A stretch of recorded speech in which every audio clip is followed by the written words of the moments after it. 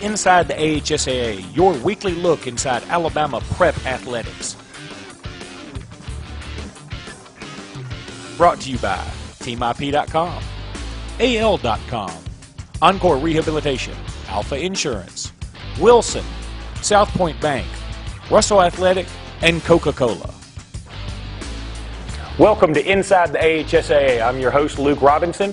This week we'll be taking you through everything going on in the world of Alabama high school athletics. Alabama lost one of its greatest citizens Monday when Bryant Jordan Foundation founder Larry D. Striplin Jr. died after an extended illness. We are tremendously saddened at this news, said Alabama High School Athletic Association Executive Director Steve Savarese. Mr. Striplin has meant so much to the student athletes in our state through his tireless efforts involving the Bryant Jordan program. We are all going to miss him dearly. Mr. Striplin founded the Bryant Jordan Student Athlete Scholarship Program in 1986. Almost $10 million has been distributed to more than 2,200 senior student athletes since the program's inception.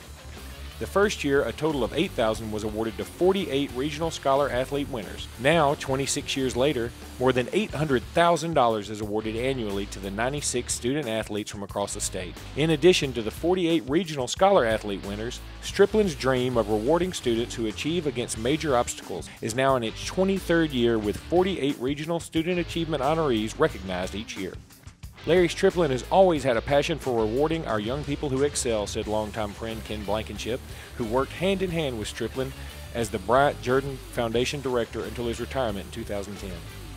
The program's overall Scholar Athlete of the Year award is now named the Larry D. Striplin Jr. Award in honor of the program's founder. Larry not only raised millions for the program, but also donated a tremendous amount of his own money to ensure that the Bryant Jordan program would continue long after he was gone, Blankenship added. His legacy will speak of his many unselfish acts of kindness. I can tell you he was proud of the Bryant Jordan program most of all. I'm going to miss him. We're all going to miss him. However, the children of our state, all of us, are better for having known him. Striplin, who was inducted to the AHSAA High School Sports Hall of Fame in 2007, was also inducted to the Alabama Sports Hall of Fame in 1998 as a distinguished American sportsman.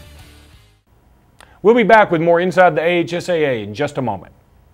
With over 40 years of combined experience, SignSource is the premier sign supplier for Central Alabama. From illuminated and monument signs for your business, to banners, car wraps, or political yard signs for the individual, SignSource can do it all. We specialize in designing sign concepts that get results. Contact us today at 256-825-0197 or on the web at signsourcenow.com. Go straight to the source. SignSource. Undefeated Bob Jones High School, ranked first in the Alabama Sports Writers Association Class 6A State Boys Basketball ranking, was undefeated at 21-0 and held a slim 54-52 lead with 8.8 seconds remaining last Saturday night against visiting top-ranked 5A Lee of Huntsville. The fans who packed into the Patriots Gymnasium were sitting on edge when the Generals called timeout for one last shot. Huntsville Times sports columnist Bill Bryant said it best in his written account of the game as he compared the final drama to that of the much-beloved movie Hoosiers. He wrote, Bobby Strickland left a timeout knowing he held Lee's immediate future in his hands. The Generals trailed the Patriots by 2. Coach Greg Brown wanted them to shoot a 3, specifically the precocious Mr. Strickland. At first, Coach drew up a play and everybody was like, looking at it. Strickland would recall later, and then he was like, just forget it. He told me to go get the ball and just go. While not exactly Norman Dale giving Jimmy Chitwood the green light in Hoosiers, it was close enough. Chitwood, of Hickory fame, didn't hit a fadeaway three-pointer with more hands in his face than Santa Claus at the mall during the holidays either, but that's what the point guard, Strickland, managed to pull off. Strickland's swish from the left wing gave Lee a 55-54 victory, and it sent Bob Jones into the locker room with its first loss in 22 games. The point guard finished with a team-high 17 points. Bob Jones coach Danny Petty, who came into the contest with a 628 and 329 career record in his 32nd year as head coach, was gracious in defeat. The only prep coach to win state titles at 3 different schools simply said, he made a good play. What are you going to say? Brown of Lee is now 17-8, but with only 2 losses from within the state's borders this season. He knew Strickland was the one he wanted in that situation. He never loses confidence no matter how many times I get on his butt, Brown said. We were going for the win, but he did the fadeaway on his own. That's vintage Bobby. The 2 teams play again this Saturday at 7 p.m. at Lee's Gymnasium. Don't be surprised if fans from Hickory, Indiana make the trip for this one. LMG is a marketing group dedicated to designing successful advertising techniques for all of its clients. LMG can handle any promotional project, from web design and signage to corporate apparel and media exposure. Contact LMG today through their website at leemarketing.net. LMG, success by design. Congratulations are in order for John Carroll Catholic High School cross-country champion Griffin Lee. The 5'10" young man was just recently named the Gatorade Alabama Boys Cross-Country Runner of the Year. Lee finished second in the Class 5A competition as a sophomore, but he clocked 16:13.4 in 2011 to win the 5A state title by almost 10 seconds.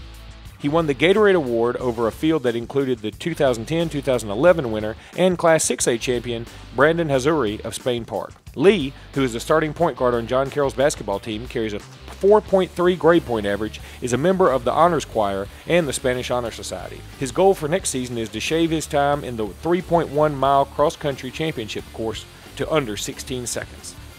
Track fans will have a chance this weekend to see the largest gathering of high school track athletes in recent history when more than 2,200 prep competitors from across the Southeast gather at the new Crossplex in Birmingham this Friday and Saturday for the Last Chance Invitational Indoor Championships hosted by Smith Stations High School. The meet is the final tune-up for the AHSAA State Indoor Meet since 2007 and the first to be run at the beautiful new facility in Birmingham. Check out the meet this weekend and then make sure to get your tickets for the state meet set for February 3rd through the 4th. Thanks so much for being with us this week. Hope to see you next week on Inside the AHSAA.